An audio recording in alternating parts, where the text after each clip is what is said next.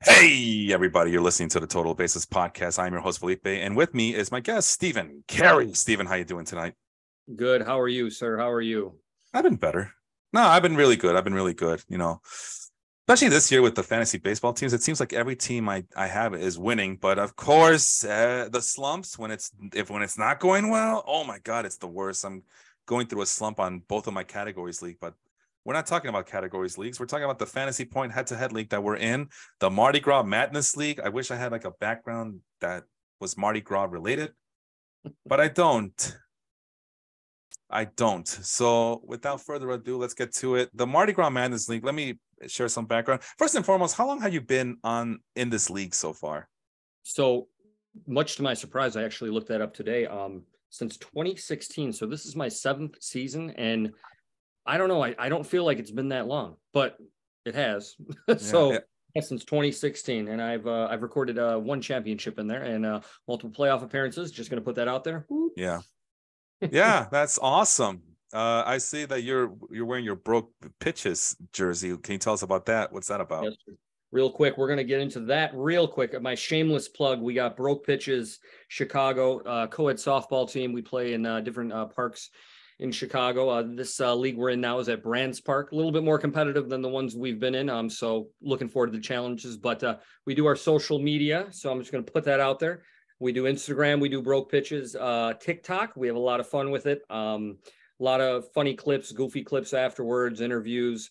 Yes, we just try to get people to follow. And the hope is that one day we can kind of start doing some like non-for-profit stuff, charity stuff and things like that. So that's our ultimate goal.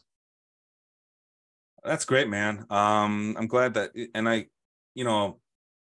glad that it's not too strenuous for you. We're all old men around here. We're all getting up there and long on the tooth, as the saying goes. But you haven't experienced any any scary injuries since playing. How long you been? No. Knock knock. No. Been playing with them for about This is my second season with them. They've been together for 3, but I'm not afraid to admit it. I am the old man of the team. I think there's a couple guys that are close to me, but then most of them are younger, I would say between 30 and 34. So I got a little bit of time on them, but I use that to my advantage. My wisdom guides me on the field.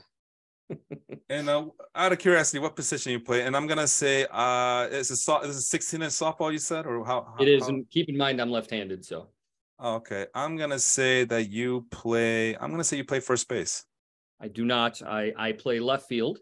That's my second guess. And then I pitch. So one of the two. I would love to play the infield, but I have played the infield, but it is incredibly hard to snag a ball at shortstop, then turn your body completely around and try to throw a grown-ass man running at full speed at a 45-foot base out. So, or 60-foot base. 60-foot. So no infield for me. And I'd argue I'm a little too short for first base. It's all about the hands, bro. It's all about the hands. Yeah. Which, as you know, all my old coaches, my athletic coaches, football, softball, and all the ladies have something in common. They all used to say that I have very soft hands. Ooh, wow. Well, I wouldn't know anything about that. So next time I see you, I'll make sure to give you a pat down. There you go. All right. Well, with that being said, let's go ahead and share the old screen. This is the Mardi Gras Madness. This is a league that I helped found. Is it found? Help create with my buddy Paul a long time ago. And this is what, our 20 some. It feels like we've been at it for like more than 20 years. It's that's insane. That's insane to think of the length of, because you have a lot of guys that are still core members. I mean, I would say over half the league. And when I looked at it, being in it for 6 years, I was like, wow, like that seemed like a long time to me. But yeah, you guys have got some really long-standing members, and big history. I mean, geez. I mean, you talk about it. We've seen guys like Randy Johnson. We've seen guys like Pedro Martinez, Barry Bonds, Albert Pujols. Held the same team. Had both Albert Pujols and Barry Bonds on the same team, and ended up winning like 1 million championships in the early to mid 2000s, late 2000s. Yeah, I mean, you name it. We've seen all the greats. Manny Ramirez, Derek Lowe was relevant both as a starting pitcher and as a relief pitcher. And I know he was vital to a lot of team success throughout the 2000s. And then, of course, my guy, Joey Votto, which I like Joey Votto so You just much, and dropped him the other day. I did. It looks like the allure of him coming back ran out, and I gotta make room, bud. I'm sorry, I gotta let you go. But Joey Votto was part of my core back in the early 2010s, late 2000s, early 2010s, and of course, everything is perpetual. It seems like in baseball and in fantasy baseball that Joey Votto ended up on my team again. But let's start with your team. As you can see, these are the power rankings according to CBS, based on record and points and the breakdown, which is the breakdown is if you were to play every team every week, how would you fare? What would your record be? And where are you? You're sixth. Yeah, you're sixth overall. And in the standings, you are in second place behind me by a full game, even though I scored 300 more points than you do. But go figure. And I don't know, man. Well, I don't think we talked about it back in March, but what was your strategy coming into the season, especially keeping in mind that there was going to be a lot of rule changes? How did you combat those rule changes coming into draft season this year? Yeah, I mean, honest, I usually stick to this league here. The strategy for me, I know people like closers and they get their points, but I try to go starting pitching. The keepers that I had are all young. Obviously, I try to keep the young keepers. I was able to trade for Julio Rodriguez, bring him in. Kyle Tucker. Who's the other one? It was Kyle Tucker, him. Oh, and then Michael Harris. Michael Harris just absolutely killed me at the beginning of this half of the season. He started to turn around a little bit, but and then I kept two starters. So basically, I mean, honestly, it's all about balance in this league because, man, everybody in this league is on top of it. So like if there's a guy that's out there that's doing good or, that's coming up, they're going to be on top of it. They're going to be picking him up. So it was really a matter of just balance with the pitch, especially during the draft, just trying to balance that starting rotation, trying to get enough starting pitching. Cause I'm huge on spot starting. I like dropping a guy, picking him up based on their matchups. But the last couple of years I made it to the playoffs, but it's like I just don't have enough to get over the edge. So I was trying to get a few more starting pitchers that were solid, and I don't think it quite worked out the way that I wanted because a couple of them are already gone. And a trade that I did with you, Mr. Woodruff, that I got from you last year, has been on the DL, I think, for the entire. I mean, I think he might have pitched a couple weeks, but he looks like he might come back beginning of August. So hey, there you go. There you go. Him and his depleted fastball, apparently. Quick shout out to Johnny Ortega saying joining us this evening. He says that he is 12-2 in his money league. So congratulations there. It's always good to be on the driver's seat. Like I tell people, man, I'd rather be, what was the record again? I forgot already. I'd rather be 11-6 and 10-7 any day. I tell you that much. But as you can see, I mean, you got some really good players on this team. You got Christian Walker, who, well, you got some steady guys. I wouldn't call it like guys I get excited about. I mean, I do like Jonathan, but he's a steady guy. He's and now he's on a trade block. That's how much the Reds think about him. Like he's on a trade block because all their prospects are coming up. My White Sox, possibly. Jonathan India to the White Sox? Well, the White Sox have shown interest. Do I think that'll happen? Absolutely not. But that's been a little chatter. Yeah. But why now? Why not last year or earlier in the year when they really needed him? The White Sox are dead. Well, I'm not going to say too much because of the standings in the AL Central. But at any rate, I mean, you got Ellie De La Cruz, who's become your super prospect here. So good job there. I picked him up after the draft. I was looking at the top 100. I'm like, I started doing my research, and he was sitting there. I said, you know what, let me grab him. And then next thing I know, he's on the fast track and he was up. I was like, oh, and it's kind of nice because I can kind of swap him out with my boy, Matt Chapman, who disappoints me every other week. So I try to balance him and just rotate him in between other guys based on matchups or the number of games they have. It's a good pick on the Sean Murphy. You got Yanier Diaz as your backup. I don't know, man. There's a lot of hitters. Why do you need so many bench players on this team for when we know pitching is kind of king in this league? What's up with that? I don't know. I'm like, but see, that's my ego, right? Like, I feel like if a hitter goes down, I got somebody to plug right in and we can pick up where we're left off. Like CJ Abrams and what is it? Riley Green. Riley Green was on the injured list and he was on fire before he got hurt. And then when he was dropped, then when I saw him coming back, I'm like, I'm going to scoop him up again. And he seems to, I mean, in my opinion, I think he's kind of breaking out. So hopefully down the stretch, he can help me out. But the pitching, it's my ego. I feel like, I could spot start. I could pick guys up that, you know what I mean, based on matchups. And you know what, to my defense, though, I do have the stat here. I do believe I am the leading, decision maker in the league this year. I'm at 86% accuracy. You've been beating the so-called experts at Yeah, the CBS. so-called CBS experts. I got a 14 correct decision. Yeah, 86% or 82% success rate. So I've been doing something right, but yeah. That pitching though, like dude, the pitching kills me though. Like I think this year overall though, I think like you have Kirby and Yes. I have like Castillo, right? These guys are pitching good. They're not getting the wins. They're not getting the points in those categories. Mm-hmm. So like even Wheeler's struggled, but Wheeler still I mean, games where he should, get the win, they're not getting the wins. They're not getting the points. That's Mm-hmm. really what I've noticed and what I've struggled with. But yeah, I don't have anything that jumps out, I don't think. You know what I mean? Like nothing that you're like, oh wow, this guy's really, handling his business, but Yeah, enough to do okay. I like your pitching stuff a little bit better than some of your hitters in terms of scope and overall. Yeah. I see that you got my guy Logan Taylor Allen as he seems to be passed around like a basketball, I guess. I had him and Melvin had him for a second, and then now you're picking him up. So everybody in my little circle who was connected with me has had a shot at Logan Taylor Allen. I was hoping to bring him back to my team, but that wasn't going to happen. Instead, I ended up getting Tanner Bibby. We'll talk about that in a little bit. But yeah, the Grand Master was a guy I drafted. I just kind of lost patience with him, and then he got hurt. So, I mean, I can't keep everybody on my team. We can only keep 22 players on the roster. And I think that's a pretty cool thing about this league is because in my other leagues, we were keeping anywhere between 27 and 30 players. Here, wow. It's 22. So now you really have to decide. Your decision-making skills are really tested to the max here. So that's a pretty cool challenge. But conversely, there should be plenty of players available on waiver wires to help you out.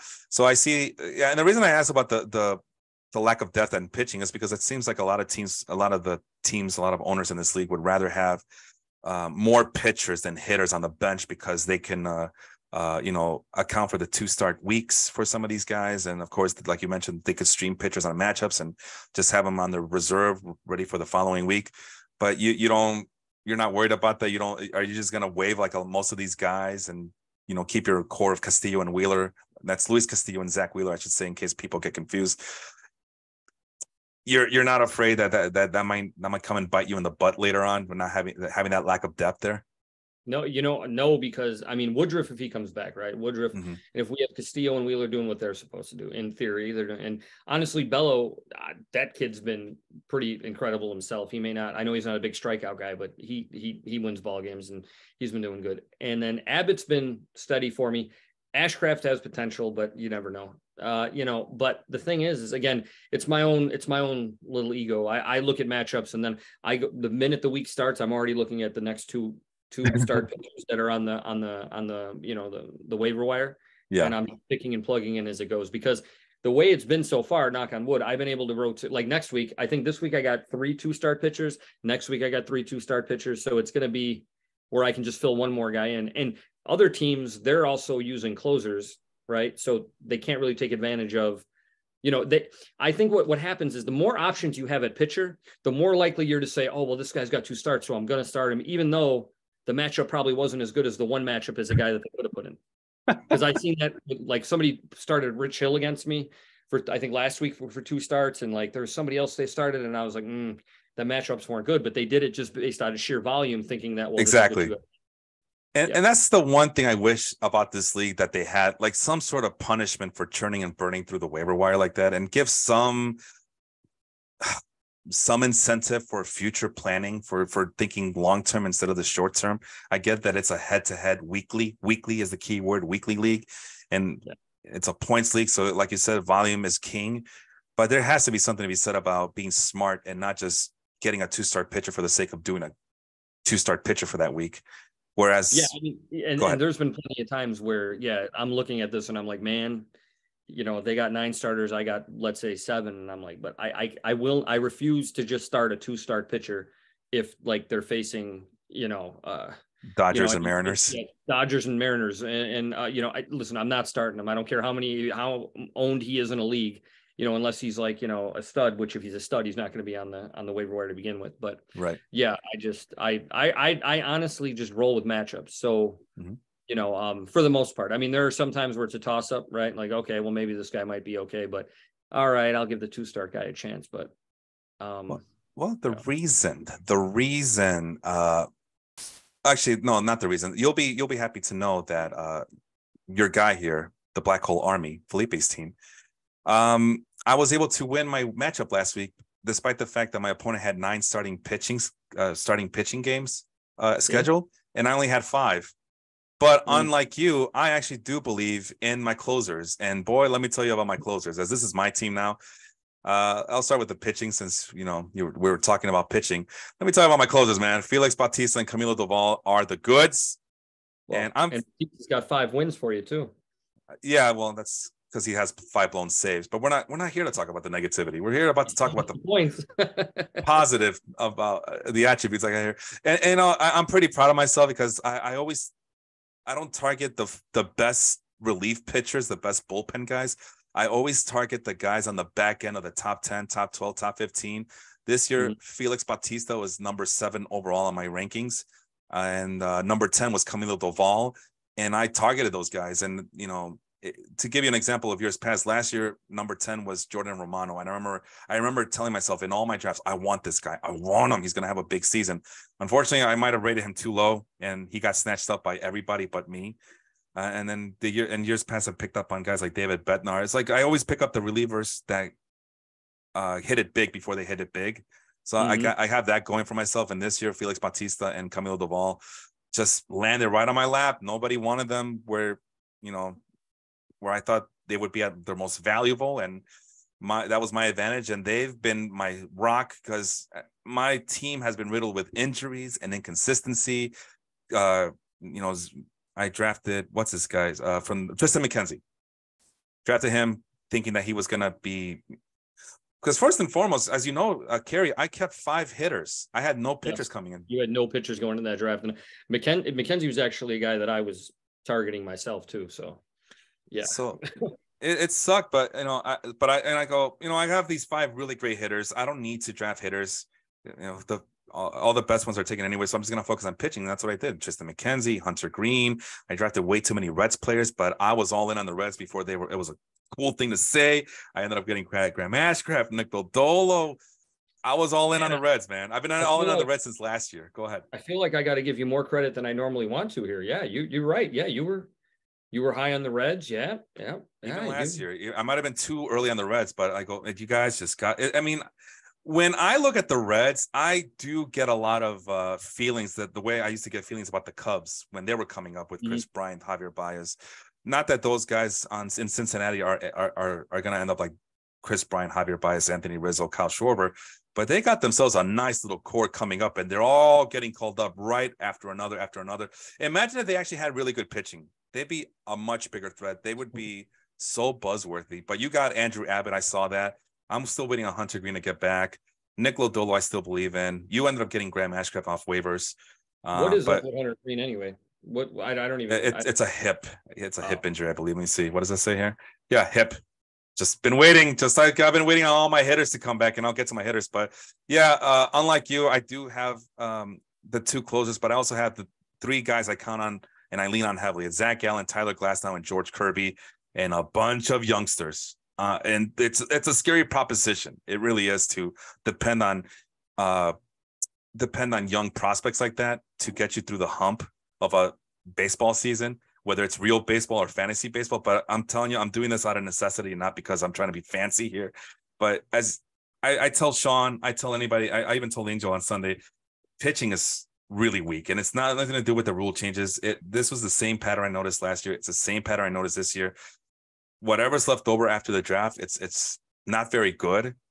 So might as well go after guys like, there he is, Yuri Perez, who I had as my number 1 pitching prospect coming into the season, based on just ability and the chance that he'll get called up and help his team right away. Logan Allen was number 2 because I thought the Guardians were gonna bring him up sooner rather than later, and he would have been effective right away. But other guys like Bobby Miller, he's number 5 on my list here. Tanner Bibby was number 10. I had Reese Olson for a while. He was number 9 on my list. So a little biased for the prospects because of that, because of the hard work I did in the offseason, but it's paid off dividends. And just been like you mentioned, been plugging in the right matchups and putting them in the best position to succeed. And it's been working so far. It's a scary proposition, but it's been working. And of course, if they ever get their act together, the upside is there for them to do more than just be streaming streaming options, I should say. Like Grayson Rodriguez, as you know, I'm very high on him. He was part of our trade last year. Yes, that's right. That's right. And all I had to do was give up Brandon Woodruff. You gave me something else, but it wasn't much. Yeah, it was a pick something. It was you know draft what? Pick. And it was and that's the thing about this league too. We can trade draft picks, and I just cannot bring myself to just rob myself of all my top picks of the next year. So I just cannot give out like a bunch of top picks. And it's like when we brokered that trade, it was like there was a first rounder in there, but it wasn't that high, and it was like I needed pitching help now for that playoff run, which ultimately didn't work out anyway. But I mean, is what it is. Your team though, like to be where it's at, considering the injuries, I mean, you've got to be pretty happy because I am ecstatic. Yes, your core hitters are just. I mean, Aaron Judge. You have a scary lineup when they're all healthy. Yeah, and I mean that the good core chunk of them have been hurt all year. Well, not all year, but I mean a good portion of it. No, it's been basically the majority of the season. That if you would have told me that all of 3/5 of my keepers, because I kept Bo Bichette, Manny Machado, and by the way, Machado 312 on base percentage is brutal to look at right now, just absolutely brutal. Very disappointed in him, especially after what he showed last year, that he might be finally getting into that groove of consistency. Juan Soto's on the team, and all I got is a 312 on base percentage and inconsistent play, although he's been on fire lately. But, I need him to step it up if I'm going to go places this year. But Bichette, Machado, and then I got Yordan Alvarez, young guy. What can go wrong? And sure enough, he got injured for a long period of time. Oblique muscle issue. Those are fucking tough. Tell me about it. Mike Trout, that's a freak injury with the hit by pitch on the wrist. So he fractured something there, and I think he had surgery. On a swing? I thought he fractured it on a swing. I thought he got hit by a pitch. Well, regardless, it's a wrist injury. So that's a risk. Even when he comes back, that's risky as hell. And August 3rd is the earliest. Like I was seeing reports that he might be back by September. So, if anybody wants him, he's there available because Jaron Duran is my God savior. Team Mexico over there. He's been steady. When did he got called up recently? Has he been up? No, he's been up this whole time. But we saw Jaron Duran like absolutely demolish the ball earlier in the year, and then he went into this god awful slump for about a month where he just looked very ordinary, and he's just got picked up lately. He started picking it up lately again, and I pounced on him like, all right, give him back to me, Team Mexico all the way, let's go. Because he's really super fast and he has a little bit of pop in his bat, and he plays for a surprisingly good, interesting team in Boston. But Mike Trout got injured, and then Aaron Judge, who I was told he's supposed to come back, isn't he? He was supposed to come back 2 months ago. Oh, who knew that toes could be so sensitive? And now it's August 1st, maybe. But so meanwhile, I've just been depending on nobodies like Jaron Duran. Spencer Steer, who's just there waiting for me to pick. Again, all the Reds players. Will Benson. It's been a godsend to have these guys just waiting on waivers. And it's not like these guys are superstar players in the makings. They still got other young players who have a lot of work to do on their own. But they have enough potential where it should have been everybody's intent to maybe pick these guys up sometime during the season. And for whatever reason, they didn't. So their loss is my gain, and that's how I've been able to stay above water. I'm even surprised at the results myself. So, when I look at your team, I'm like, man, I was like, I had a rough go to the beginning of the season. My pitching was all horrendous. So I've won 6 in a row, which has kept me back, brought me back into it. But your team, I'm like, what? I don't know what is going on here, because if you're doing this now, I mean, if you have that full lineup, what is that? I mean, man, imagine what that would look like if. Knowing my dumb luck, when all those guys were healthy, I had an inconsistent team. So watch, they come back and they suck again. And like, what? It'll be like last year when I was trying to tank, and all of a sudden I started winning. So then I tried trading for the playoff run, and I did my math wrong, and now I'm trading again to tank again. And This league is so frustrating. But all right, let's talk about besides our teams. Let's quickly go to the other squads here. Starting from the bottom to the top, Texas Sooner, the worst team according to the power rankings. He's just keeping all kinds of prospects. That's all he's doing. I don't know.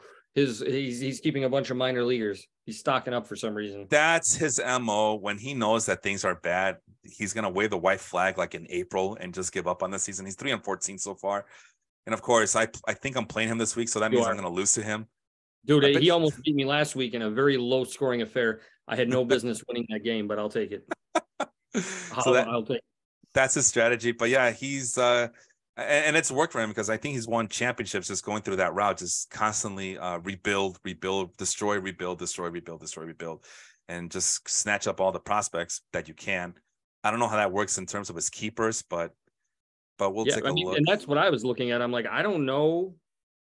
I mean, from a keeper standpoint, just looking at his team, I'm like, I mean, yeah, you can keep the minor leaguers, but I just don't see a lot of potential in a lot of his other guys. But I mean, hey, to each their own. I mean, like you said, he's won championships. He's done very well in the past. So yeah, I mean, he has guys who are like well down below the minor leagues. So I know we get 2 minor league slots, so maybe that's the strategy. Is he's expecting some of these AA, AAA guys to get called up, and then he'll have those single A and guys who just got promoted to AA who are not going to get promoted anytime soon again in his back pocket and protect them in their slots. But I mean, I would look at this team and say that maybe JT Realmuto has to be a keeper. Bobby Witt Jr. has to be kept, even though I didn't see Soto. Yeah, Soto. Juan Soto is definitely being kept, and even Masataka Yoshida is a good player to keep. It's just, I mean, he has horses. I don't know. I mean, Jackson Holiday, I think he just got recently promoted to AA, and that's Matt Holiday's kid. So it's like, and he's got Jazz hurt over there too. So there's another guy, and I know he could blame it on the injuries. Well, Jazz got hurt. Well, I don't have a second baseman, a permanent second baseman. And O'Neal Cruz. I've just noticed that too. O'Neal Cruz got injured, so that's it. I'm going to wave the white flag. Well, I lost Aaron Judge, Jordan Alvarez, and who's the other guy? Mike Trout, and I don't give up. So yeah, no, I agree. I'm not. I would not be giving up till the absolute last second, to be honest with you. Yeah, and the pitching is awful, so I could see why he would want to start over. But I mean, all of his prospects that he picked up are on the offensive side of things. So yes. I don't get it. I don't understand, but it's worked for him in the years past, and I'm pretty sure that he'll be able to flip some of these players for some draft picks as owners get desperate. But it's whatever. I got the guys that I want. I got Yuri Perez and Noelvi Marte on my protected slots, so I'm good with that. We go over to Melvin's team. Melvin is 7-10 now with a 2-game losing streak. Been very, very quiet this season. Usually he's a big chirper, I know in the other league last year he was chirping a lot because he got off to a really good start, but he's been getting a little bit humbled lately. I know he's a chirper on the Facebook pages, but even that I feel like I haven't seen him as much talking. No, he's been humbled a little bit. I'm telling you, he finally beat me last week in our other league. So congratulations, Melvin. You're 1-3 against Felipe in 2 leagues. Good job. So, but what sticks out? Let's talk specific players. Name me one player that you want to shed the spotlight on for better or for worse here. A guy who was really nice for me towards the end of the season, Stephen Kwan. Yeah. He put up much better numbers last year. I'm not a big behind the scenes stat guy, but I don't know what his power projections were or what it was coming into the league, but I thought I targeted him in the draft. He got to him before I did. So, and I'm actually kind of happy he did because he was one of the top maybe 5 left fielders last year in our league. And now it's just not there, at least not there to what I thought it would be. Right. And I was not a big fan of, and I just got done talking to Angel Morales on Sunday about him and Brian Reynolds are guys I never trusted just because, and I don't, and yeah, people say, well, the shift is gone, so he should even be better now. And by the way, Stephen Kwan was the 46th best hitter on my rankings. You asked how many home runs was he projected to hit? Let me check. I had him as the 14th best outfielder. So yeah, even I had him ranked pretty high, but I was still avoiding him because I just don't trust him. 7 home runs was the projection according to Ariel Cohen. But the big draw for Stephen Kwan is that he doesn't strike out a lot, and he has very good pitch recognition. But he's a punch and Judy hitter who'll hit for average, provide you some on base percentage, but won't provide much of a pop. Ariel Cohen had him at a 395 slugging, so he's right there at 373. You get what you paid for. I mean, like I said, even I had him ranked high. But it's a points league, right? So you still get points for hitting singles, and he does a good job of recognizing pitches. So you 4 balls equals 1 walk. That's a point right there. And so maybe that played a role in why he got ranked so high. But what's crazy though is he's actually on pace. Like I'm looking at what he did last year. He's actually almost on pace to what he did last year. Yeah, well, not that far off. So that's kind of strange. He seemed so much better the second half last year. I always was wary of him because he's a single.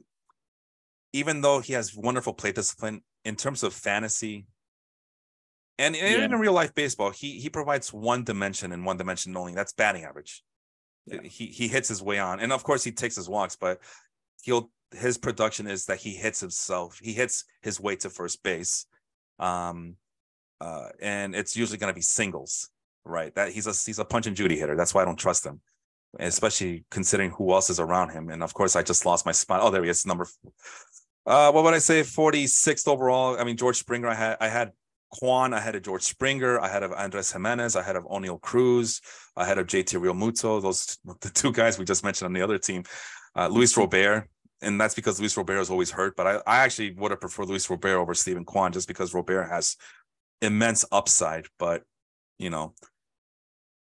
it's there's 2 types of people. The people that want the steadiness of Steven Kwan are the ones who are going to hit for the fences and pick up Luis Robert. Just depends what you're looking for. But yeah, I was not, even though I ranked them pretty high, I still was avoiding him at all costs.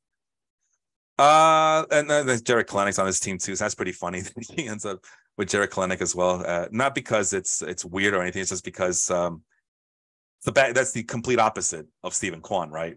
The big strikeout. Dude, that guy, and I think I drafted him, and then he kind of struggled. Then I was able to pick him up. Then I dropped him, and then he started doing well when he got picked up again. And now what? I think he broke his foot kicking a cooler. So there we are. Yeah, and for as much as Steven Kwan is the very savvy plate discipline guy, plate awareness guy, he does have Jared Kelenic on the bench, Jack Sawinski on the bench, and Anthony Volpe on the bench. All of these guys have well over 100 strikeouts for the season. So look at that. But again, they have some upside that's worth having around, I guess. But that's definitely cutting into his wins and losses this year. Dylan Cease, I'm pretty sure he was kept from last year, and he's been a major disappointment, which I tried to warn people about Dylan Cease last year. I told you guys. I hate to toot my own horn, but I told you guys, this guy's command issues are still a real thing.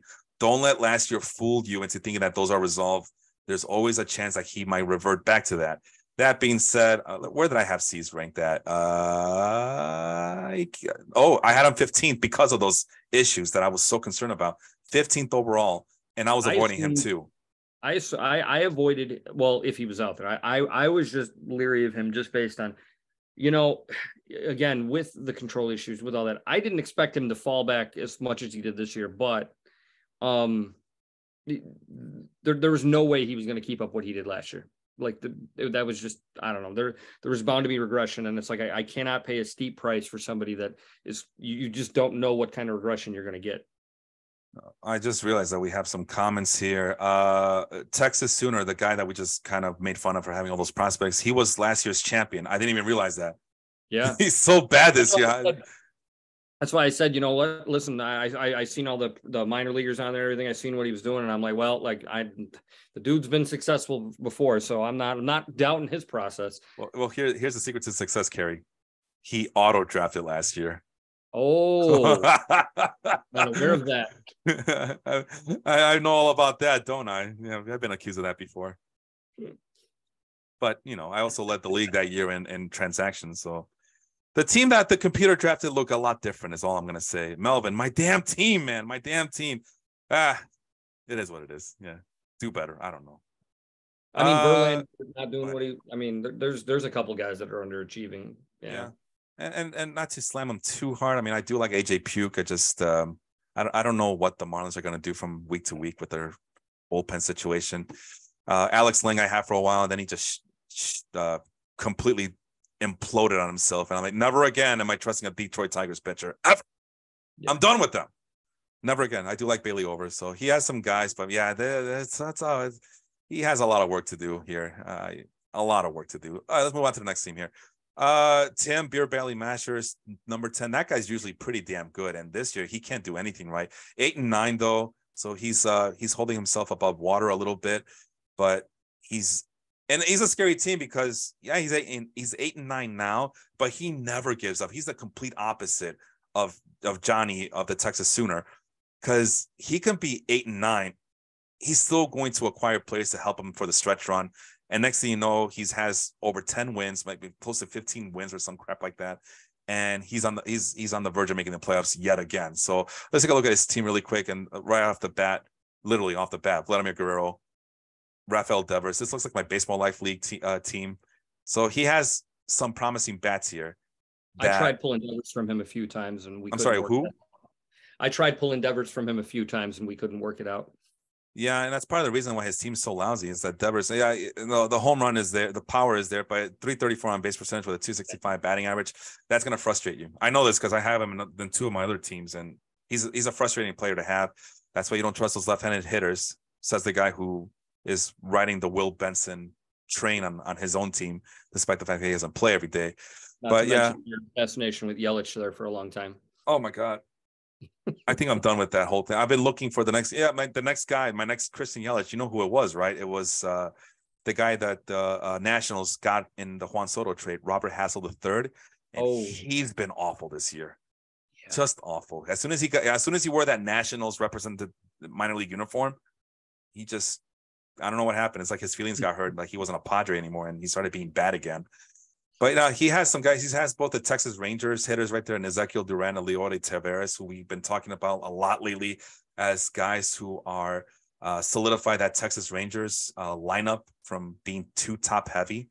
So, I mean, there's a lot to like here. He picked up Julian this week. I think the Twins second baseman who's been on a nice tear. I don't know if he'll hold that, but he was one of the more picked up players in fantasy over the past few weeks. Yeah, I probably should have been on that, but I'm trusting Brendan Donovan for the time being. But Edward Julian, you can't.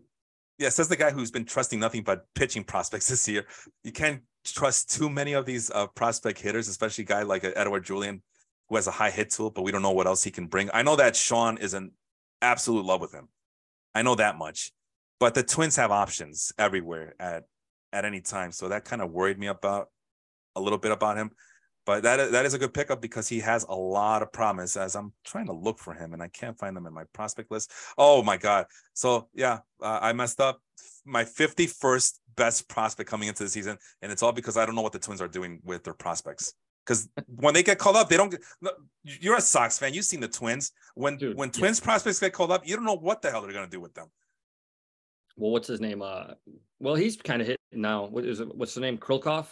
Yeah, Alex Kirilloff. Kirilloff. There you go. Yeah, he's finally doing something. But him, man, I tried putting my faith in him a few times over the past few years.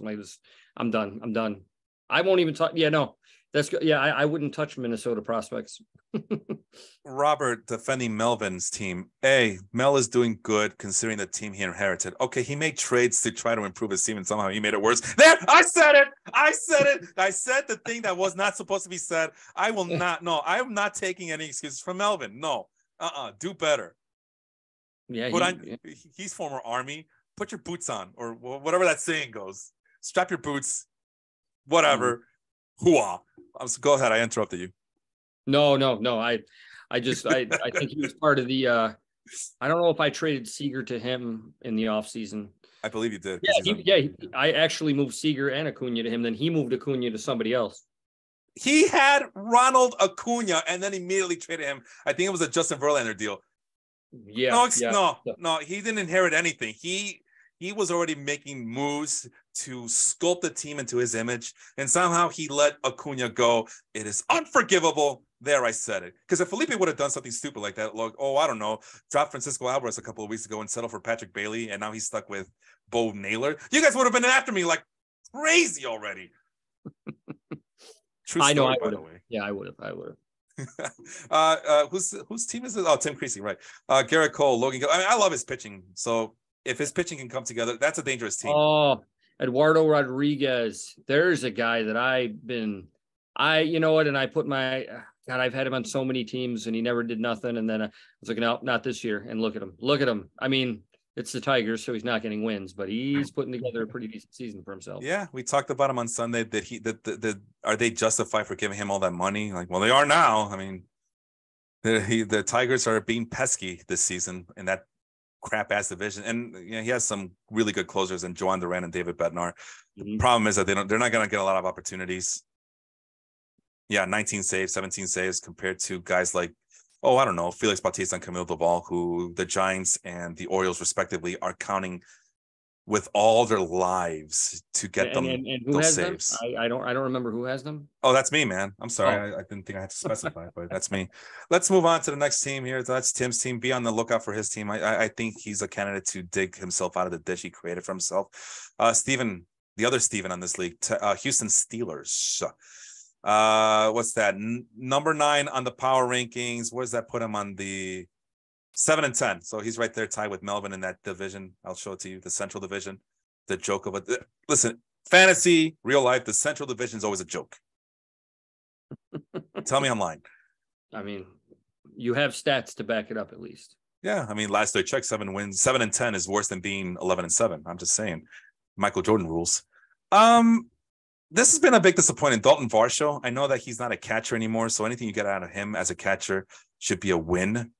But I don't know if I had Dalton Varsho. I don't know if I would trust him to start him on a regular basis. Would you?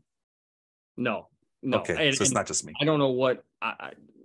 Again, another guy high on my list, but I don't know what happened. Like, where did you go? Oh, he went to Toronto. That's the thing, and then he became a regular playing time center or outfielder, not center fielder per se, but he does qualify center field in our league. Left field, all the outfield positions, by the way.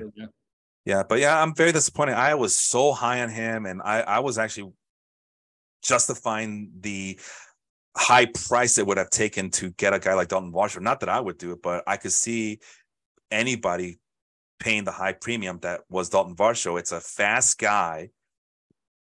Stolen bases are going to be a thing this year because of the rule changes. Man, and he qualifies at catcher and he's not playing catcher. I love those guys. Who wouldn't want that? That's why I drafted MJ Melendez. And both of those guys have sucked. So what do we know? We don't know nothing. And there's Brian Reynolds. We just mentioned him. Another Brian De La Cruz, also on this team. So it looks like a makeshift offense. So I can see why his team's 7 and 10. I don't know what happened there. So that must mean he has very strong pitching, and not really, I guess. Kenley Jansen, ageless wonder that he is. He's on the team. Yeah. Well, he has the whole congregation. He has a Christian Javier and a Jesus Luzardo. His team is not Chris Sale. And Clayton Kershaw is injured. But these hurt right here. When you have minor leaguers you're waiting on, and both of them are hurt. Daniel Espino, unfortunately, I think he's out for the year due to a shoulder injury. If I were him, I would just cut him and get somebody else that's better and just prowl and keep an eye on Espino. It's going to be a while for him to get back. He's not coming back anytime soon. So, and Kyle Harrison, what's wrong with it? That's the Giants' best pitching prospect, hamstring. Yeah, he's had that for a while. I remember that. I think, yeah. So yeah. He drafted Varsho with his second pick. Oh, well, that's the virtual 7th round because the 5 keepers. But still, that's hefty, man. That's a hefty price to pay for a guy who's on your bench not doing anything. So I can see why this team is 7 and 10. I don't know what else he could do to improve this team except keep playing the waiver wire. I mean, he has a lot of low ceiling veterans on his team. So, all right. Well, the commissioner was asking for it. Have we slammed his team yet? We are about to. And I think he's in our division out in the West. He's 5 and 12. It looks like he's on. He was right there for a little bit, then all of a sudden started slipping. Well, the cream rose to the top. That's what happened in that division. Felipe ended up being the best team available. I do like Josh Naylor. I was a big fan coming into the season. I know he got off to a really bad start, but no. I you know what? And you got them players that there's no particular reason why you hate them. I will tell you right now, I will never have him on my team. I will not. every time he plays the White Sox, he hits some big home run, and then that look on his face when he rounds the bases, it just pisses me off. So I don't care if it makes sense for me to have him on my team or not. I'm going to be emotional about Josh Naylor. Well, I forgot to mention that I have Vinny Pasquantino, and not one, not two, but all three of my teams coming into the season. And Josh Naylor was my backup first baseman, and then I cut him, and then Vinny Pasquantino got hurt. So here I am, tail between my legs, getting him back in the podcast league. So I forgot to mention that I did have Vinny Pasquantino as well. And excuse me, I had big plans. You know why I had big plans? And it all goes back to Joey Votto, is because I thought Vinny P was going to be the next Joey Votto. And I wanted to be on the inside track of that. He got hurt. I missed out for the year, shoulder injury. I don't know if he's ever going to be the same, but I hope he recovers fast. But yeah, he was. This is why I love doing that. You know, pick a veteran and then have a high upside rookie or a high upside player, minor leaguer. So I did that with Brandon Lau and Vaughn Grisham. That didn't work out, but I had Vinny Pasquantino. I picked way ahead of Nate Lowe, and that worked out because Nate Lowe has been really good this year, and he ended up being my permanent first baseman. So that's just my way of saying I miss you, Vinny Pasquantino. Please come back stronger than ever, because I will be looking out for you. So this team, whose team is this again? Oh, the commissioner's team. So yeah. I know his thing is that he doesn't put too much stock on offense, but he does some guys that I really like in Gunnar Henderson. I think Gunnar isn't Gunnar. Phone. Gunnar is not. Gunnar, I think, is going to be fantastic. I just from a fantasy standpoint right now, he's not doing enough to, you know what I mean, kind of carry you. That's his thing. Now, Josh Jung, which I don't think he drafted, I think he picked him up. That's been a nice pickup for him. But Gunnar, I think he's going to be fine in the future. It's just right now he's still going through the motions of, you know, he's not doing enough from a fantasy perspective to kind of carry you.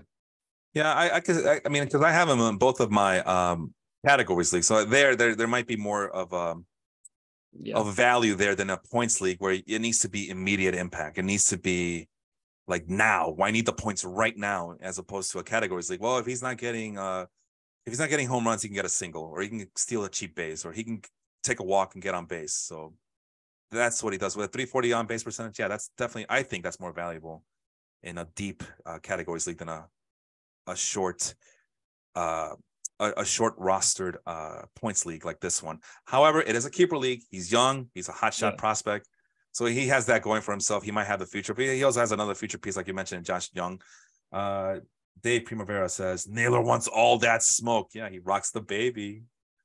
And to the tune of 15 home runs and 507 slugging percentage. Everybody would take that right now. Let's move on. Yeah, I will be 100. I'm just a hater. No good reason. It's like with Tom Brady. I hate the man. He's a winner, but I hate him for no reason. You got them guys you just hate for no reason. I don't got a good reason. Just his face. His face. My reason is that Tom Brady was a fraud. Well, I mean, that's fraud. For another test. He is nothing without Bill Belichick. I don't care what he did in Tampa Bay. You saw that dream team they had to build around him just to. Anyway, this is not a football podcast. Screw Tom Brady. Yeah, I would be winning championships too if I was in a weak division for like 20 years of my life. Let that. I'm not gonna continue because I side 100% with you, but I'm not gonna go on my rant.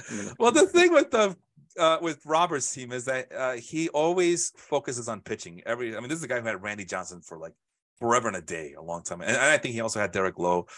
That was his heyday when he had those pitchers going for him, and that's what he's stuck with for almost the majority of the time I've known him. And this year I cannot say the same. This is a pretty plain pitching staff, even if it's fantasy. I do like Framber Valdez. I do like Hunter Brown, but it looks like Hunter Brown with the 4.19 ERA and the 132 WHIP, that he's kind of come down back to earth a little bit. Because he got off to a rocking start. He looked like he was the real deal, but he's a rookie. It catches up to you, right? Not a rookie, but doesn't have a lot of experience in this league. And then of course he gets Michael Lorenzen, who is the all-star. I don't trust that guy. I don't care. I saw that Michael Lorenzen is going to be a trade pickup in this trade deadline season. Like, why do you people do this to yourselves? Don't do it. It's not worth it. I was kind of lost on that too. I was shocked. Was he with Cincinnati last year? I forget. I know he's always been with Cincinnati for a long time, but it doesn't matter. It's Michael Lorenzen. All right, let's see if I can make sense of this. Primo is coming back to defend Melvin again. I got to call timeout for 1 second, sir. Hang on. All right, I'm just gonna read this comment anyway. So let me get this straight, Primo. Matt Olson and Justin Verlander, and a first pick and a 13th overall? No, 13th round pick for Acuna and a third pick. So Matt Olson and Verlander with a 13th round pick for Acuna and a third. No, it's all about Acuna. Acuna is better than all those guys. There, I said it. He messed up. So whose team is this? So yeah, man, Robert, you have a lot of pitchers. I don't like any of them except for Framber Valdez. So if you want to cut a deal with me, I am all ears. All ears. Let's see who's next on the docket here. Our guy Austin, who was supposed to be here tonight and he missed out. Austin has, for the last 2 years, helped me out big time to create these spreadsheets that I keep citing on my other computer screen. Austin, the Rocket City Trash Pandas. He's a big Angels fan. I believe that's the AA affiliate for the Angels of Anaheim, of Southern California, Inland Empire. And just like in all the other leagues that I've noticed, he is even Steven, 8-8. I believe he's like around 8-6 or 7-7 in our podcast league. So it's been a frustrating season with him. And if he were here, he'd probably share that frustration because we put in a lot of work in this offseason. And good process, poor results is what it is. And even then, he's like even keeled, but I'm pretty sure he would want to be more than just a 500 team. Let's take a look at his team. Luis Arias. Luis Arias, man. What do you think? MVP candidate, Luis Arias, or just? I mean, great in real life, but fantasy, it's just, you know what I mean? Like he's not really bringing a lot to the table fantasy wise. And it's Miami, so it's not like he's going to score a lot of runs on the hits that he's getting, so. Yeah. And Josh Young, Robert says that's his rookie of the year pick, and hard to argue with that. Mm-hmm. I'm trying to think who else is a rookie. No, never mind. I'm not going to say anything. I'm going to wait. I'm going to wait it out. When Grayson Rodriguez wins me that championship later this year, throws a no-hitter at the end of this season. I would love that. And boy, De La Cruz, he's going to pick it up. Ellie De La Cruz is going to turn into O'Neill Cruz sooner rather than later. Well, maybe I should shut my mouth because I remember my two other teams. I hope for a nice season from Ellie De La Cruz the rest of the season. All right, let's go back to what's this team again? This is Austin. Sorry. Oh, he has his namesake, Austin Hayes. That's pretty cool. That's pretty cool. I remember when I had Felipe Vasquez before the incident with the 13-year-old. It's nice while it lasted. I'm just saying. I forgot about that. Yeah, I think he just got sentenced not that long ago. Yeah. All the things to ruin a fantasy season. That's the thing that was my Waterloo that year. All of a sudden, my pitching staff. Your spreadsheet can't predict, Yeah, the variances, the uncontrollable variables, the y-axis. I get it, bro. But once Felipe Vasquez went down, my pitching staff got exposed. Like he was carrying that team all the way through, and they got exposed. So anyway, Austin has some nice veteran players, some big names who just appear not to be playing that big. But you look at their production, like Nolan Arenado, he has 318 points. Francisco Lindor has 316 points. You would think that would be good enough. And Paul Goldschmidt, 318 points. And you would think that would be good enough. And there's Tatis again. He hasn't even played the full season, and he already has 300 points. So you would think that would be enough to put him over the top. And there's just something lacking with this team, and I can't quite put my finger on it. Although having Brandon Marsh, I'm pretty sure that hurts a lot. I wouldn't trust that guy. Esteury Ruiz is injured, but is he I guess he's valuable. I mean, 250 points from a punch and Judy hitter who steals a lot of bases. I guess that's okay. You can get a lot of points in a league like this.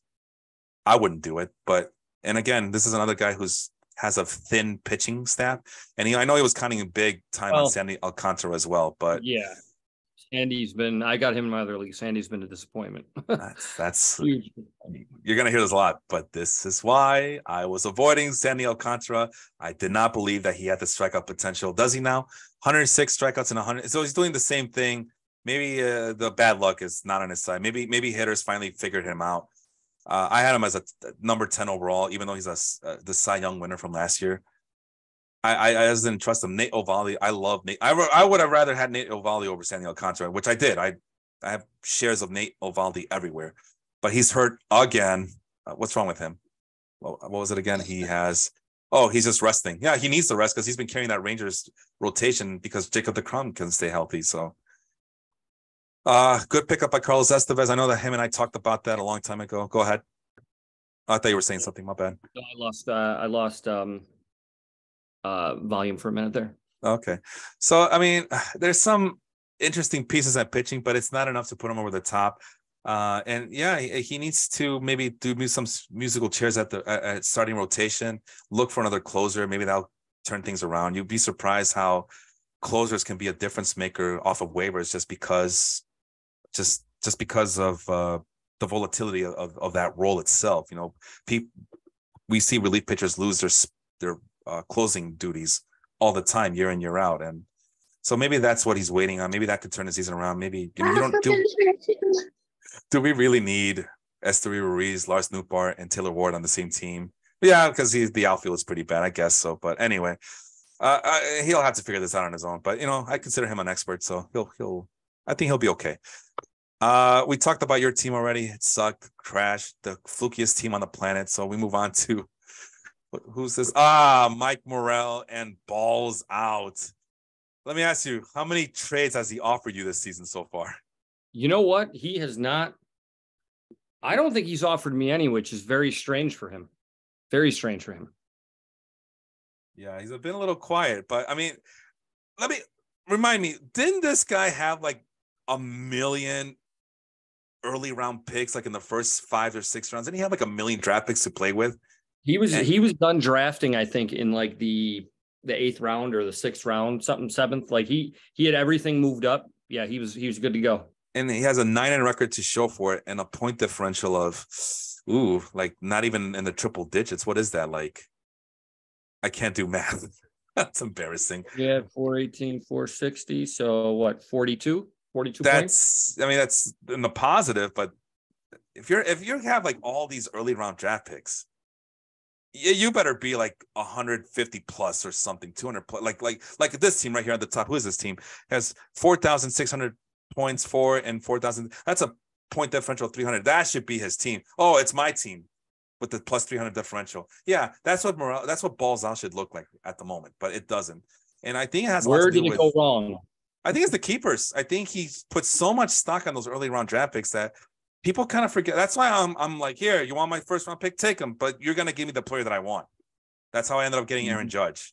That's how I ended up getting Mike Trout. That's how I ended up getting Manny Machado. And a lot of those other guys. It's like, yeah, if I'm going to give up a first or second round pick, you better give me your best player. Otherwise, it's staying with me. But I am more than happy to hear you out on those early round picks. Take them away. I don't care. Because keepers are just as important as those early round picks. What good is it to have a 20 million early round draft picks if you have awful keepers? I think Adley Rutschman might have been one of his keepers. I'm pretty sure someone could tell me who his keepers was. If they could do it off memory, that'd be greatly appreciated. I think Robert and Harper were. Maybe Franco. Yeah, maybe. Franco was. Yeah. Maybe Byron Buxton. I know Buxton was not a keeper. I'm pretty sure he wasn't, but man, he will not give up on that dude.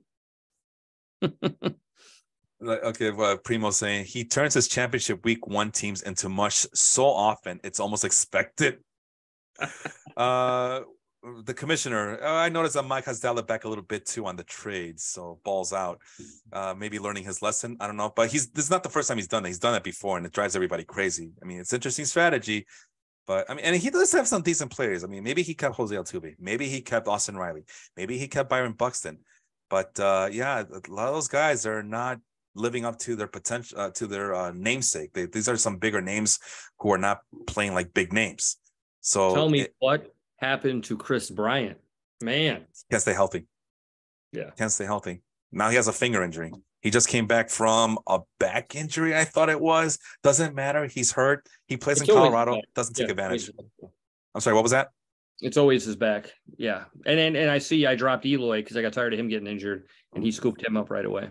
Damn it. I missed out on that. Yeah, you can play the Russian roulette with him too, and his hamstrings and his groins and all that stuff that goes on with him. How has he done? So I'm waiting on Melvin. Melvin has him in the podcast league. I'm just waiting for him to drop him again so I can scoop him up again. Yeah, 31 points. So this, I mean, he's been known to give you some big boom weeks. 17 points, that's pretty steady. Yeah, but I can see your frustration. 16, 14, 12. Yeah, that's not why you drafted or kept Eloy Jimenez. So he was my second pick, I think, at the time. He was my second. Yeah, I think he was my second pick. Trying All to right. solidify that left field spot, thinking, oh, he's going to be a DH. He won't get hurt as much. And then the dude got hurt like the first week DHing. Of course he did. It's Eloy Jimenez. On the pitching side, so this is a trend I noticed. Balls Out has big names. They're not playing with the big name reputations. He also for some reason, he played it very safe with the veterans here too. There's not a guy with upside here. Just steadiness is the name of the game, but sometimes you can be a little bit too steady. Although Class A has been, there was a stretch of a month where he was just crapping a toilet, for lack of a better idiom, where he was just not very trustworthy. Where you got them 5 losses from. Yeah, exactly. 7 blown saves. Yu Darvish, he's showing his age a little bit. Joe Musgrove for a while looked like he was. He just picked up Darvish, though. I'm sorry, what was that? He just picked up Darvish. Somebody dropped Darvish and he picked him up. That's right. Melvin. It was Melvin. No, yeah. Was it? No, I think it was Melvin. Of course it was. Well, maybe this one's warranted. I don't want to bash him too much because he's a good guy, good friend of mine. But it's just too easy. But maybe with Darvish, it's justified. So I'll leave him alone there. But yeah, Carlos Rodon. These are guys that are usually dependable, and for whatever reason, there's your guy Lance Lynn, Alek Manoah, and Shohei Ohtani. Maybe he can't figure out if he should be a pitcher. I feel like Lance Lynn and Manoah are the same people, just two really big dudes that play Major League Baseball. And look at the stats, damn near identical, right? 6 ERAs for sure, yeah. Nestor Cortez is hurt. Jack Leiter, again, another big name, but he's hurt and he's inconsistent. Jack Leiter, where did I have him on my prospect list coming into the season? Because he coming off Tommy John? No, I thought he was healthy. I think maybe he just had Tommy John. Let me see here. Jack Leiter turns to the list. The organization says Leiter is fine physically, but it wants the right-hander to work on his mechanics. Okay, this is a guy who was supposed to be ready to go the day he was drafted. Yep. And I remember that people were complaining, like, this is why Major League Baseball has a crappy draft system, because we got to wait 2 or 3 years for him to develop and be brought up to the big league team. Keep waiting. Nothing's riskier than drafting a pitcher in the Major League Baseball draft. But I had on my prospect sheet here, if I could find it, number 17 overall. Despite the fact that he has pedigree, his dad was a famous pitcher. He has really high tools. Number 17, because I don't know what the Rangers are going to do. I just didn't see the Rangers calling him up to help him out in the stretch run. So, when they drafted him, the talk about him was he was, almost Major League ready straight out but yeah, it just never happened. But I don't remember I don't know. I just could have swore it was a Tommy John thing. You might be confusing him with. Sure. You might be confusing him with Kumar Rocker, also of the Rangers. I believe he just had Tommy John surgery. Maybe. And that's a shame, because that's another high upside guy that the Rangers were counting on. And I believe he's the guy that you're thinking of, that you're confusing him with Jack Leiter. Let's take a look. Yep, out for the season, elbow injury. It was Tommy John surgery, right. May 24th, Kumar Rocker. What a shame. Yeah. Damn shame, but it's the risk you take when you draft a pitcher in the Major League Baseball draft. Let's go back to Shane. Sugar Shane, as I like to call him, or right now he is, last I checked, he's whooping cancer's ass. Last I checked. I hope he continues his long road to recovery there. Our thoughts are with you, my friend. 10-7. And this is a guy who missed the draft because family emergency, I believe, is what the excuse was. Yeah. Yep. Sorry, I don't mean to short, but that's what he told us. So, and the auto draft drafted all these closers. Yes, they did. And somehow he's 10-7. He's winning. He's the best team in that division. So let's find out. Yeah, when you have Freddie Freeman, that's always good. Ozzie Albies, even though he has a .319 on base percentage. Felipe, shut up. You don't have a second baseman, so don't bash him too much. Alex Bregman, also 300 plus points in this league, despite the fact that he only has a .255 batting average with 346 on base, which is pretty solid in today's baseball. But from a guy with Alex Bregman's talent, you expect a little bit more than that. Same thing with Xander Bogaerts. Trash can. I heard that Bregman wasn't using trash cans, but I don't know what to believe anymore. I'm not letting it go. That was the White Sox division series win the next year, and they blew it. So they have some good pieces, but they also have some guys that they're not playing to their full potential. So maybe they'll turn things around in the second half, but that's a big ask. But it is possible with the names that they have. Let's go on to the pitching side of things. And yeah, when you have a guy like Devin Williams and David Robertson, who might as well put him in that list with Kenley. Ooh, yeah. I mean, he looks. I mean, that dude. I kind of wrote him off, and he's been solid. I didn't even bother booming him up when Edwin Diaz got hurt. Like, I don't. Exactly. Yeah. I'm not targeting David Robertson because I thought the Mets had enough options where David Robertson's job was not going to be steady. Boy, was I wrong. Ageless wonder, just like Kenley Jansen, David Robertson. It's time to put some respect on his name, damn it. But he does have some pitching in terms of starters. Shane Bieber hurt. Jose Urquidy, I know that's a guy I always. My boy Reed, he cannot get it together. Reed Detmers. Yeah, same. I had a lot of faith, despite the fact that the Angels go with a 6-man rotation. I thought that he would be so good anyway, and he's just been up and down. Every time you think he's going to turn the corner, he goes back to his struggles, which really sucks. And then Ryan Helsley's hurt, so that was one of the closers, I believe, that was drafted on auto draft. Clay Holmes also was drafted on auto draft, I believe. Pete Fairbanks, I remember him.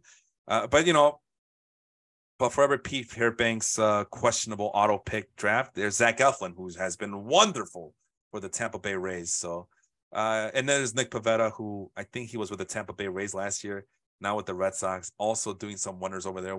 Nick Pivetta has always been a guy that we got to keep our eye on because you never know. 95 strikeouts and 76 innings pitched. I mean, yeah, who's complaining? And I'm looking at, if my math is right, he's got about 81 saves in his starting lineup. Hey man, those are 10 points each. Maybe that's the secret. Points.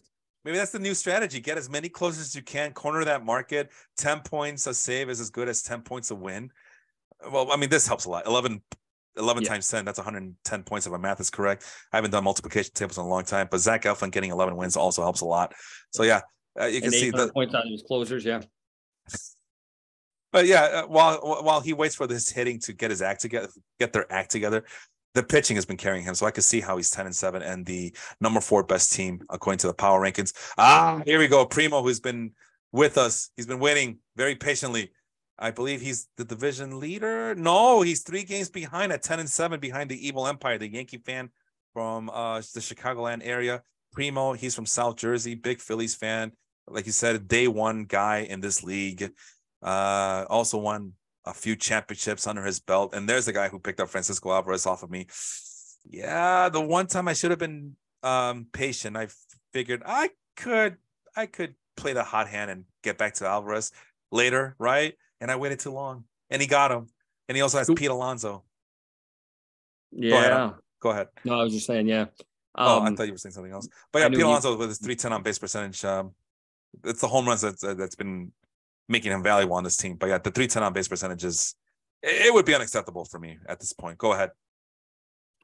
No, I'm looking at this lineup. I mean, this is pretty solid. I mean, okay, third base, but I mean, Alonso, Turner, Garcia. Although Garcia, I feel like has slowed down a little bit. And then Acuna, not a bad lineup at all.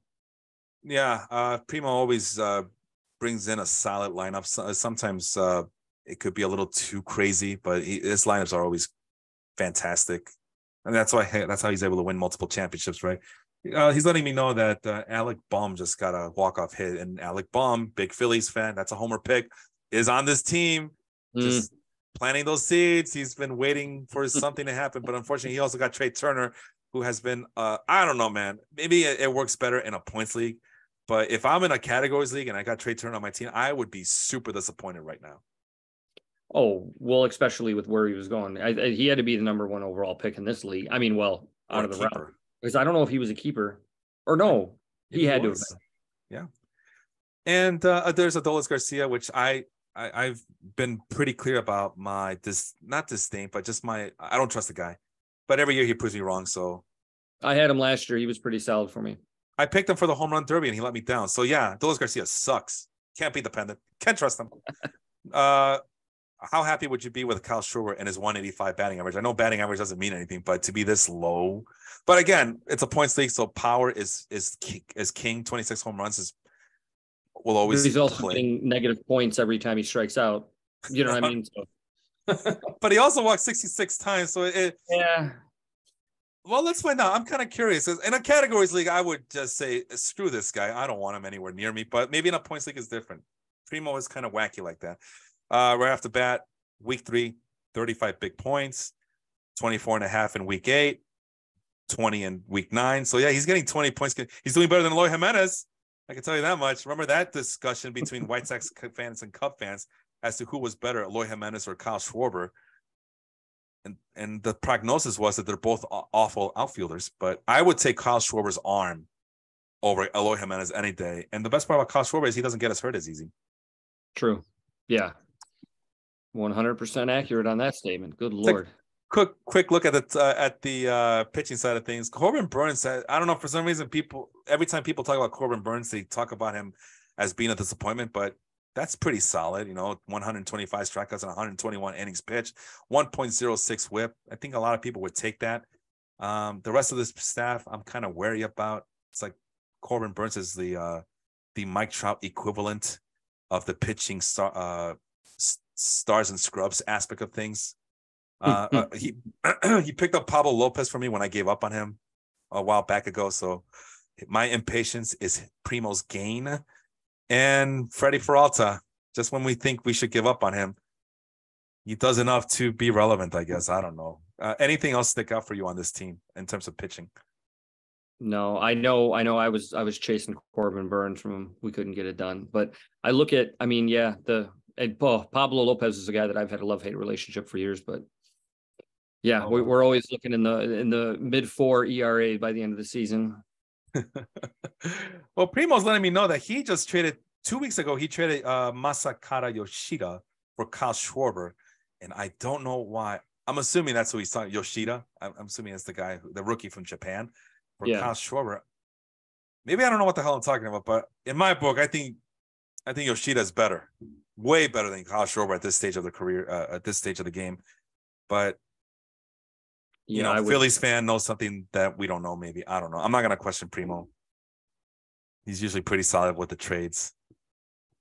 But he needed to get his Philly guy. So he has like 20 Phillies guy in this team. You got Aaron Nola, Craig Kimbrell.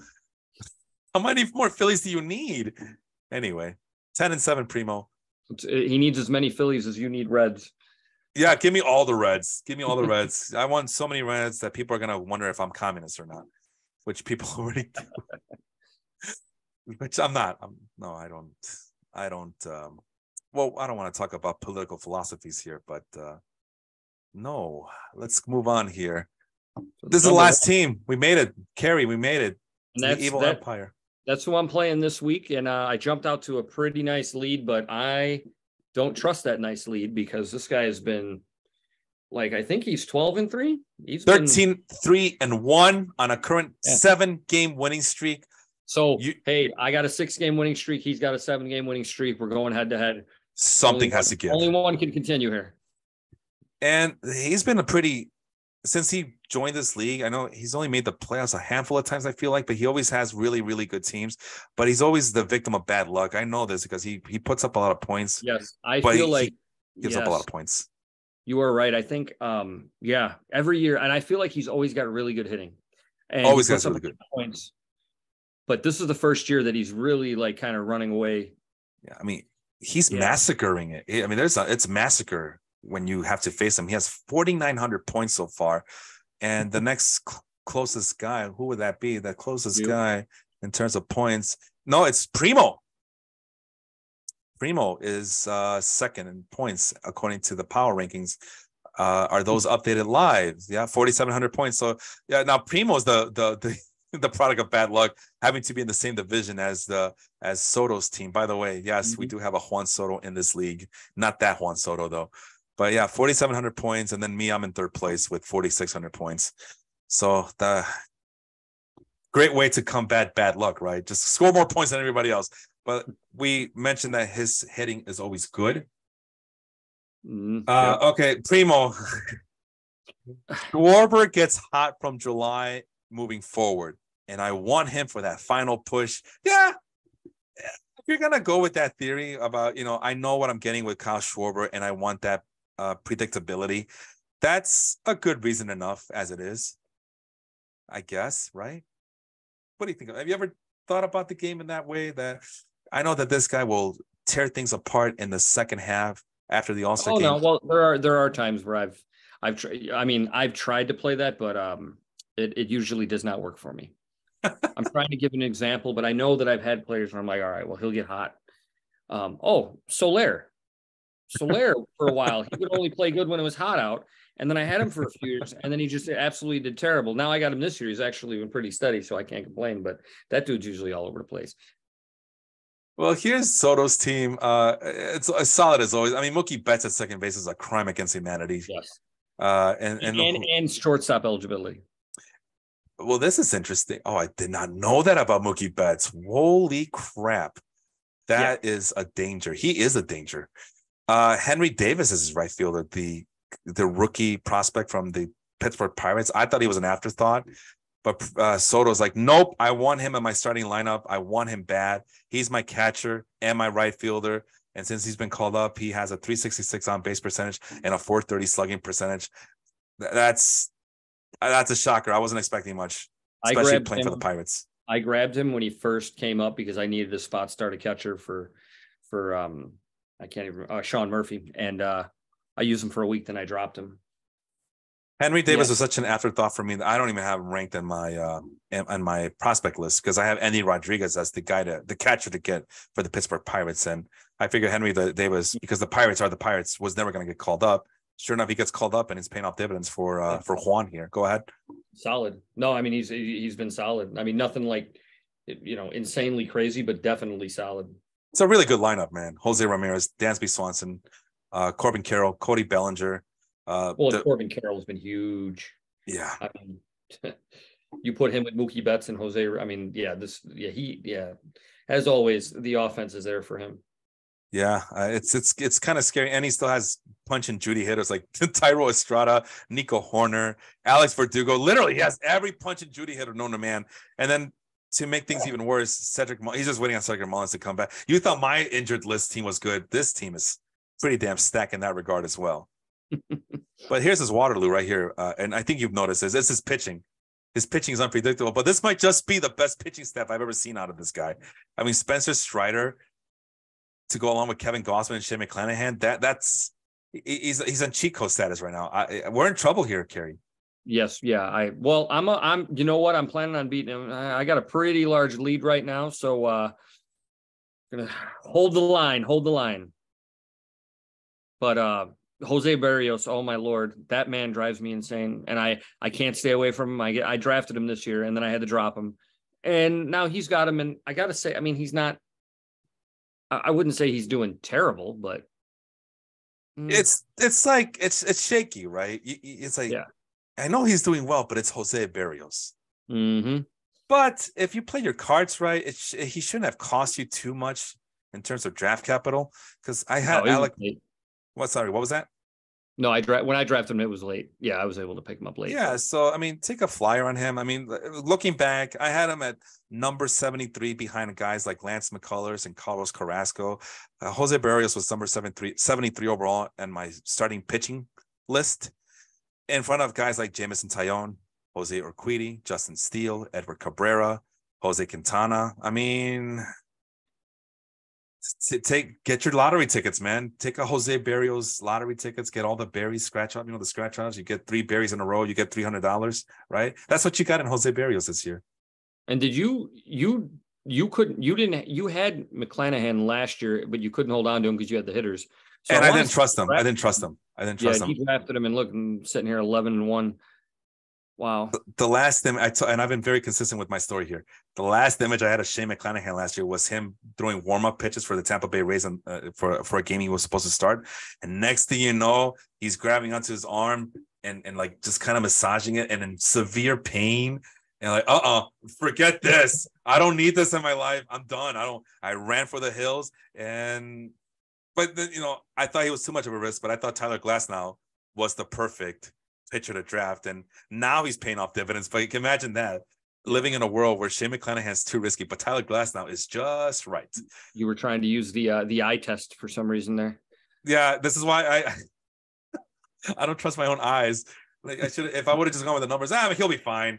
But no, that was the last image I saw of him. Like, I don't want to be, I don't know what's going to happen next. That's usually not good. That's not a good sign. I am running for the hills. And not just those veterans that Soto gets, but he also has Bryce Miller.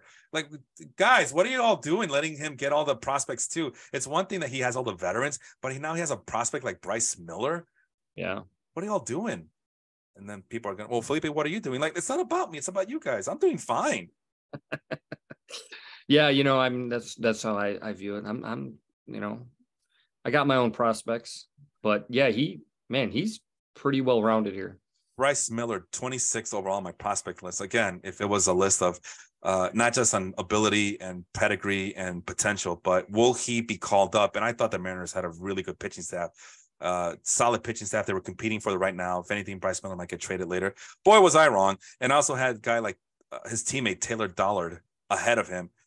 I have not heard a single thing about him all this year. No, I don't. Me neither. I was gonna say. So man, I can't even tell you the last time I even heard an update on him. So Felipe messed up there. Bryce Miller was the Mariners pitcher to get, and I should have shot him up way up to the top, and I didn't, because I didn't foresee the Mariners having it in it to pick him up off of AAA or AA or the minors, I should say. I forgot where he started from. I don't feel like. Anyway, I'm done. I don't want to be making any more assumptions. That's a scary team, though. So I ask you, my fellow league mates, put it in the comment section. Do you believe not only is the Evil Empire the front runner, but do you believe that he will be the champion when it's all said and done for this league? No, because it looks no. I'm going to beat him this week, and then things will go downhill for him, and I'll rise to where I need to be. It's a hell of a team, man. It is a hell of a team. I'm scared. I hope I don't face them. I think I faced them once already. I may have won that league, that game, but it might be one of those things where I wasn't too proud of myself, my performance. So it might have been an off week for him and a really good week for me. Let's take a look at the schedule, see what it looks like. Oh, that's the full. No, I don't want the full schedule. I want the team schedule, my team. I just want to make sure. Did I beat him? At least I have that going. Yeah. Oh, look at that. This is my team, right? Am I dreaming? Yeah. Black Hole Army. I beat them back in week 10, 325 to 283. So, yeah. Check out week 4. Week 4 was a good week. No, it wasn't. Get the hell out of here. You always got to be this way, man. Here I am. I'm putting you on my platform and damn it. And look at week 15. No, we don't look at that. We don't talk about those weeks, man. Man. No, we don't talk about those. No, I took care of the teams I had to take care of. You're just a thorn on my side, an inconvenient truth, an inconvenience in my life. I don't even know why I invited you here. You're just such a I hate seeing you in this league. So I lost 1 and won 1 against him this year so far, I believe. Good. All right. Well, I actually want him to beat you this week. No, Nothing would make me happy right now than to see him beat you this week. I stand corrected. I I had the wrong team. I lost to him this year. Now this is our second matchup. So got a nice lead, but we're still early. So we'll see how this plays out. And assuming that the schedule is correct, I get to face him week 21. So 4 weeks from now, a month from now. Again, I'm assuming that this schedule is correct. Robert, let us know. I last year was such a big fiasco when missed by me. I miscounted the weeks. I forgot that this schedule at the end of the season isn't the real schedule. Robert, I need a commissioner, or somebody should know. I don't know anymore. I don't know what the rules are. I know that we play every single week. Changes up. The schedule changes up from time to time. I don't question it. I just know you put him in front of me, I'm going to knock him down. Yeah. Yeah. Play me a third time and see what happens. You're not going to beat me a third time. I can tell you that much. Very hard to beat a team 3 times in fantasy. You're damn right, especially my team. I'm firing on all cylinders, man. I'm going to get Aaron Judge back. I'm going to get Jordan back. I'm going to get Mike Trout back. And you're in real trouble. And my second baseman situation will be situated by then. All the toes and obliques are hold up. You'll be all right. Yeah, man. They just got to stop using them weights, right? Okay. Dave's saying that the last 3 weeks are division game. Thank you for reminding me. Well, here it is. Primo is like an encyclopedia. And he's an encyclopedia of knowledge here. He's saying that Shane McClanahan and Corbin Carroll were traded to Juan from balls out.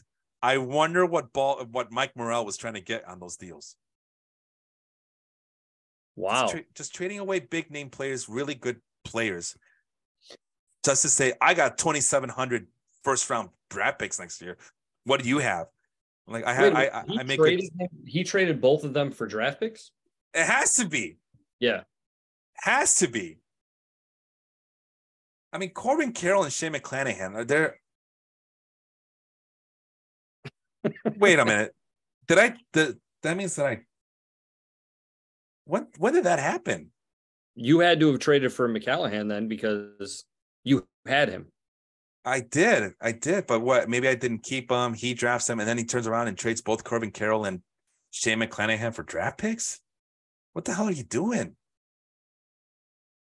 That doesn't make any sense. I got to look into this more. Primo, if you're looking into it, look into it more. Some more. Can I filter? Oh, okay. So I can filter this, right? This will be the last thing we do because this is driving me crazy. Oh, wait. No, Primo says he got Ohtani and an injured Bryce Harper and Roberts. Luis Robert? Oh, why do I kind of remember that? I don't remember anything at this point. I kind of vaguely remember that. All right, let's how does Primo remember this? Well, Primo's always looking to make trades too, but he's not being irresponsible about it either. I can tell you that much. I like trading with Primo. I have nothing but good, happy thoughts about trading with Primo. I guess we just make it work. June 4th. This is a recent trade. Kerry, where the hell have you been, man? This is a recent trade right here. Look at this. Okay, so draft picks were swapped, right? Yeah. Balls out, trades a 4th round pick. Is that what it is? That doesn't make any sense. I hate this. I can't figure this out. But yeah, there it is. Carlos Rodon, Shohei Ohtani for Corbin Carroll and Shane McClanahan. That's what it looks like here. Yeah. Oh, wow. Carlos Rodon, huh? Jeez. You know what? What was he? I don't know. Was he expecting Rodon to come back and, do I think he saw Shohei Ohtani. I mean, Mike is a big Angels fan, but he's had Ohtani and traded Ohtani away and gotten him back and traded him out. It's like a revolving door. He just keeps getting him back. Or at least he puts him out there to see if he can get like 20 million draft picks. So he got him back again this year, it seems like. So that was a big prize. Nothing like making the first place team even stronger. Yeah. and we, shame on us. We let it happen. We let it happen. It's our fault. So anyway, that's a good place to stop. Kerry, overall thoughts, final words from you. Thank you for coming on, but let's give you the final word here. Well, I mean, listen, the thing that I noticed, at least, I as much as we went through these teams and we looked, the interesting thing is I don't feel like there's too many teams that are just that much in shambles or that we could really destroy that much. Destroy Melvin's team. What are you talking about? I mean, but even, I mean, nobody's that far. It's kind of, I guess what I'm getting at is it's nice because like in a way, like it's competitive all around. Like everybody stays small. It's competitive. Like even like something like, what is it, Texas Sooners team who we're questioning why he's holding those guys, but there's a guy that is proven to win. So it's like, hey, you do your thing, buddy, because you obviously know something we don't because you've won before. So yeah, I mean, it's just interesting. It just stood out to me that there was no team that we just completely destroyed. And he's beating me this week. I was gonna say he's beating me this week, and it's not like he's not trying.